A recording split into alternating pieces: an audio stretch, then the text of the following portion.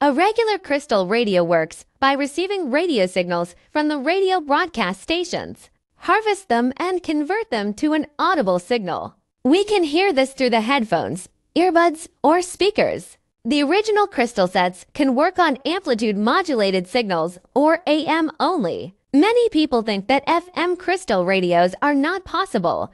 How can FM radio transmissions be detected without batteries, however? With an indirect demodulation method called slope detection, we are now able to make crystal radios work on frequency-modulated radios, or FM as well. What are the differences between an AM crystal radio and an FM crystal radio? A medium-wave amplitude-modulated crystal radio can operate in distance longer than 20 kilometers. It's difficult to get an FM crystal radio working at that distance. An AM crystal radio requires the antenna to work.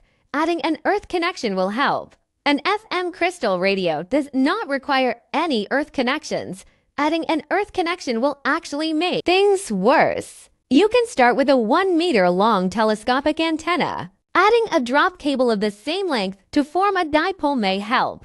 A 1.7 meters long Yagi antenna will provide a better result. For AM crystal radios, you can use a big loop antenna with a diameter of 1 meter with multiple turns to replace the long antenna and the earth connection. In an FM crystal radio, a 1-turn loop antenna with a diameter of 10 centimeters can work in areas of stronger signals. In an FM crystal radio, we select the frequency of the radio stations by controlling the capacitance and the inductance of the resonance circuit.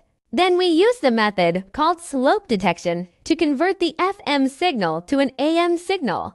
The AM signal is then converted to an audible signal using our detector. The detector for FM crystal radios can be a diode, a MOSFET, or a crystal which can handle high frequencies above 120 megahertz. To detect the signal from the FM carrier waves, we tune the frequency a little off the center frequency of the stations.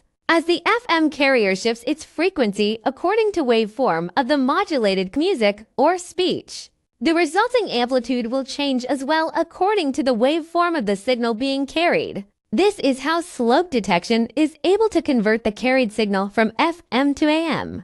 However, this method is at best an approximation, but not a linear conversion. To reduce the inherent defects of this method, the components in use must have a high Q factor.